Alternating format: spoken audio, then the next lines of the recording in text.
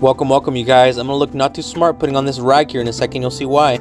So we're here at a local iHop, replacing that flushometer. Just trying to finish it quick, maybe get some free pancakes, but Destiny had other plans. You can see here, I forgot to shut off the water, and now they're not only getting a new flushometer, but also a swimming pool here in the women's restroom.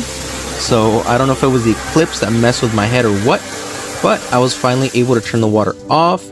And because we ain't no quitters, we're going to show you the rest of the video here.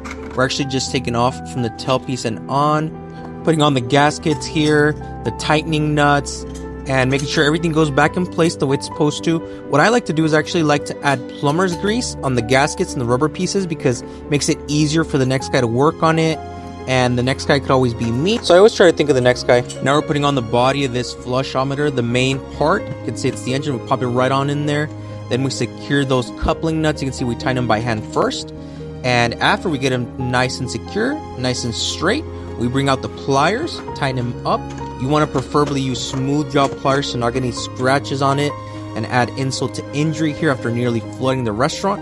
Got the handle on there. Now we're finally turning the water back on, make sure there's no leaks. And I actually like to WD-40 spray it, make it look nice and shiny. And who knows, maybe get a shot at those pancakes still.